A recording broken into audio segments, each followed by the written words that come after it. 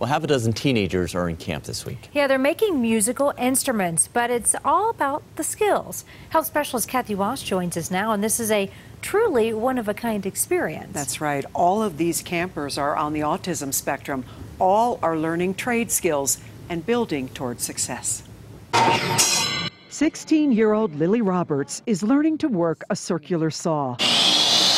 Kind of loud. It is kind of loud. Other teenagers try different tools. It's actually really fun. They're in the midst of making ukuleles. I really like it because I'm really good with my hands. They've already built box drums called cajones. But it's not so much the music that matters.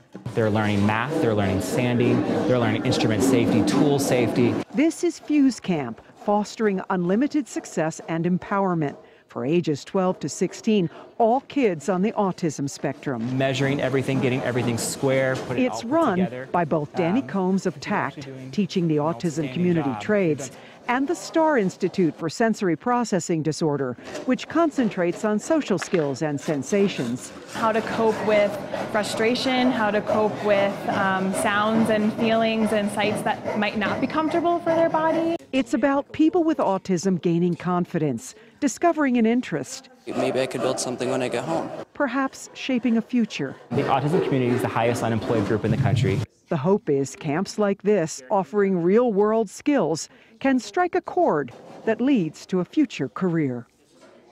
The two nonprofits, TACT and STAR Institute, are able to offer Fuse Camp thanks to a grant from Developmental Pathways, which serves people with developmental disabilities and their families. Isn't it great? 3 nonprofits working together. Yeah. So great. And teaching those kids, those skills are incredible. It's really Something awesome. else. Yeah, thanks, Kathy.